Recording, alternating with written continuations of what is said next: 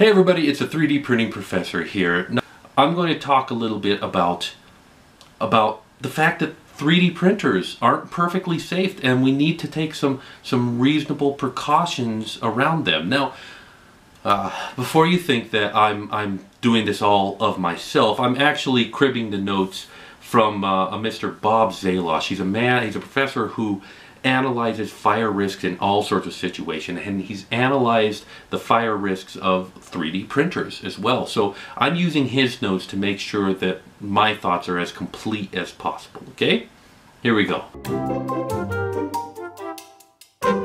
So 3D printing does have some risks associated with the materials that we use it for, the chemicals that we commonly use with 3D printing. The mechanics themselves have risks in them that are of a minor nature, but we should talk about them. There's lots of different kinds of 3D printing. There's powder 3D printing, photopolymers, and of course good old fused filament fabrication. And that's the one that I'm going to be talking most about, and it's the one that you're most likely to have some experience with. Now, fused filament fabrication uses a polymer, a filament of plastic, and that plastic, it could generate a flammable gas that a spark from somewhere could easily ignite. Now, how do we get it up to that temperature? Because usually our 3D printers don't work with the plastics at that temperature, but a broken thermistor or temperature sensor could cause a runaway heater element to just get hotter and hotter and try and get it to that point. Believe it or not, I've actually had this happen to me. I had a heater element that was disconnected and I just set it in the top, and when I tried heating up what I thought was the left heater element and heated up the right one kept on reading the sensor and it didn't detect any changes in heat because it was disconnected and put somewhere else. So it got hotter and hotter and hotter, and it melted the piece of plastic that it was sitting in, and I was going, what the heck is this smell coming from?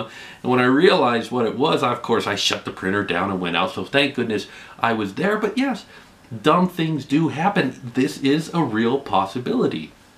Also, these machines have electrical wiring in them, and electrical wiring could cause a spark. Now, is that likely to happen? I don't know, because most of these 3D printers, to get them as cheap as they are, they have substandard components, so that's a real risk. And the truth is, there have been now three cases where a fire started and we don't know exactly what was the spark that caused the fire. Could it have been the electronics? We can't rule that out, honestly.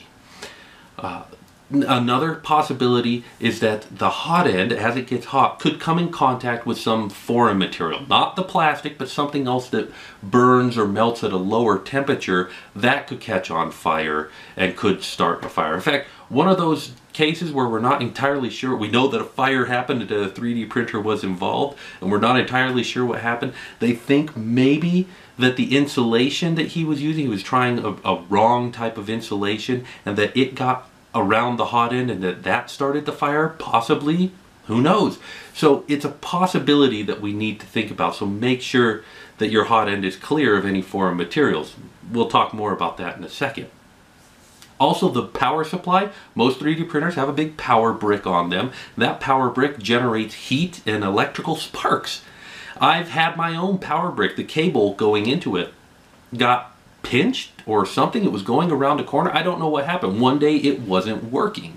And when I tracked down what happened, it was melted in two parts. I don't know if it had a short in it. I don't know if it got a cut in it. I don't know what happened. If a rat bit into it and stopped it, I don't know. All I know is that my cable was melted in two parts, and I looked at that and it was melted. There was heat involved, and I was just thankful that it didn't happen near or around anything flammable that could have caught on fire and caused a real disaster. Yeah, I've already told you 2 stories from my own past where I skirted disaster in this case. These things are real. The other thing that we need to think about is that if we do get hot enough to melt and light on fire these thermoplastics, they will flow. In other words, this fire won't be contained to our 3D printer. It will spread, and it will spread quickly as these thermoplastics flow.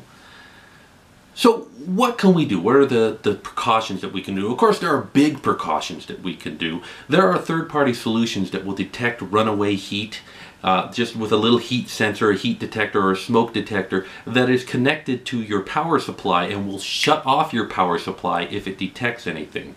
That's one option. You can also buy a big enclosure to put around your 3D printer, and they even have some of them that when it detects runaway heat, it will release a fire extinguisher right onto your 3D printer and put everything out. Now these are big solutions and the sort of things that I don't expect everybody to do. There are some more reasonable solutions, precautions that we can take. Number one, make sure that your work area is clear of any debris or anything that might catch on fire. Make sure you're not using your 3D printer in an area that has rags or cloth, or in the case of this young man, flash paper, because he was in a magic shop. So make sure that your 3D printer isn't close to anything that might catch on fire. Keep those foreign materials away. The other thing that you should do is make sure that your 3D printer is being used in a well-ventilated area. Make sure that it's not in a small enclosed room. Make sure that you can open a window or open a door to clear any vapor or fumes out to make sure that you don't get a dangerous buildup of those things. Also, make sure that you've got a smoke detector near your 3D printer so that you can be alerted, and you should really have a fire extinguisher near your 3D printer in case something goes wrong. Next, remember that 3D printers are machines with moving parts and that you could hurt yourself, so don't go sticking your finger in there, and keep children away. Some 3D printers have stickers on them reminding you of this, but whether or not they do, it's best to play it safe. True, the stepper motors are probably going to just go out of sync and miss a step if you stick your finger in there, but there are gears and there are places where it pinches together. Just exercise a little bit of caution.